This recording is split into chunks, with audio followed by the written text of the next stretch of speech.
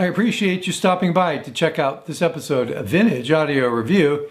And in this episode, I'm going to talk about the Optimus Pro LX5 Model 2, or Roman numeral 2. There was an LX5, and this is the upgraded version. This guy came out in 2000 and sold for $150 per speaker, which would be about $300 per speaker in today's money, today being October 2023. They're an 8-ohm speaker.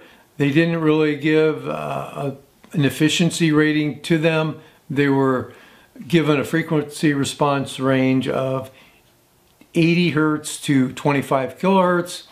The driver here is a 5-inch mid-range driver, and then this Lineum tweeter, maybe I'm not pronouncing that right, but that's how I'm going to pronounce it. This was ferrofluid filled for heat dispersion and better frequency response. They do have some binding posts in the back, the 3-way binding posts, and I'll show you a little bit closer view of the top and the back in just a moment. The grills obviously come off. There's a top grill and a front grill. These woofers have been refoamed by my buddy Ian. They're his speakers, and he thought I would like to check them out, and that's why they're here.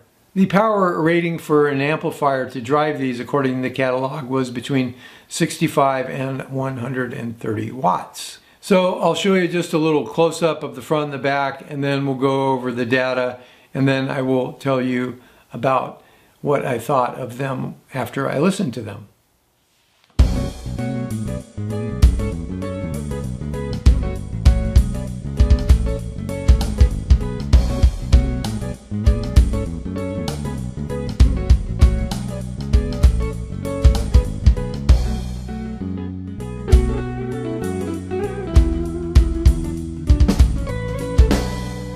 Here's a plot showing the LX5II speaker impedance, and I'm showing both of the speakers here, and for the most part they track each other over frequency.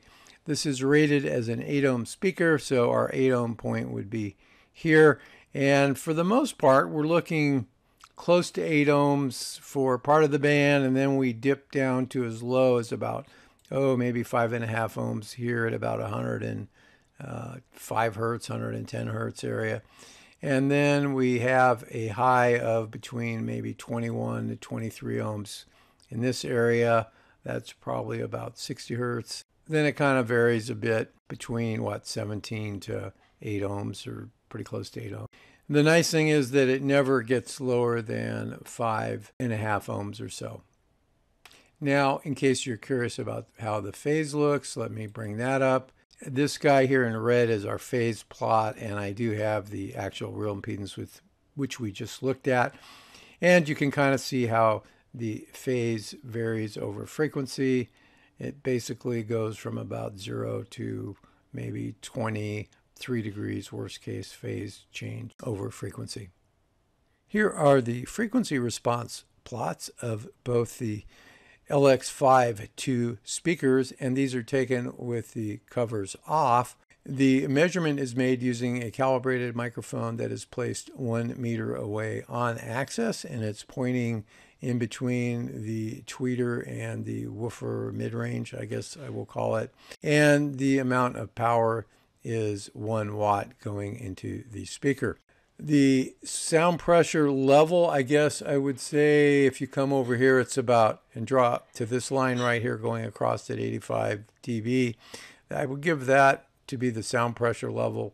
It's down a bit here, it's up a bit here, but over the average frequency, if I probably average those out, we'll just say that it's around 85 dB SPL. And if you look over here, this would be about 70 hertz at this spot. And if we go down till we're out about 10 dB down, which would be at about 75 dB SPL, that's about 62 hertz. So this thing kind of doesn't give much bass energy below 62 hertz, let's call it. Now you can see that both of the speakers are measuring pretty close to one another. They're off a little bit here and there, but for the most part, they match each other fairly decently. And I'm going to go ahead and pull the cover on a measurement, and let me put that on. We'll get this guy off. So this shows the effect of having the covers off. That would be your highlighted line right now. The highlighted trace shows the effect of the covers off, and as expected, at the higher end of the frequency band, let's say that's around 7 kilohertz, there is definitely an improvement if you don't have the covers on. And then they kind of even up here maybe at about, what's that, 12 kilohertz, a little over 12 kilohertz. So if these were my speakers, I would probably have the covers off because they also look cooler with them off. So that's kind of what the frequency response tells you on this speaker. So that's kind of what we gather from the frequency response. Yeah, it's kind of smooth right here, you know, from, whatever spot this is, I would say, you know, from maybe about 1.6 kilohertz to maybe 6 kilohertz. It looks, you know, fairly, you know, smooth for something like that. And then it kind of has a little jagged thing. And that's probably largely related to just the room that I'm measuring these in. For my listening test, I removed my Klipsch KG2 loudspeakers and connected the Optimus Pro LX5II speakers in their place. The amplifier I use is an integrated amp, which is the Project One Mark XX, which has its own little video. It's basically rated around 45 watts per channel into 8 ohms. And I use my Surfans F20 music player. Oh, I forgot to point out that we do have a little port in the front to improve the bass response of the speaker. Now, I listened to a variety of music and I thought the highs were a little lacking. They didn't have the brightness that I was used to. In fact, earlier in the day, I had listened to the Realistic Mach 2 loudspeakers, even though these videos will probably be shown weeks or maybe even a month apart. They're actually filmed on the same day just for logistic reasons. And I thought that while the imaging on these guys was better than on the Realistic Mach 2 speakers, the Mach 2 speakers definitely had a better high frequency response. Now, I hadn't paid any attention to the REW data that I took, which you had seen earlier, prior to my listening.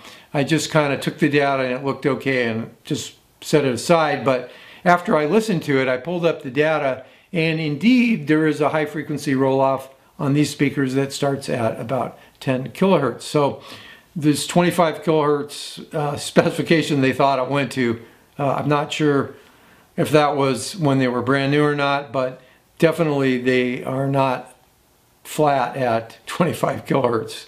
Anywhere near that, they start rolling off about 10 kilohertz, as you saw in the data.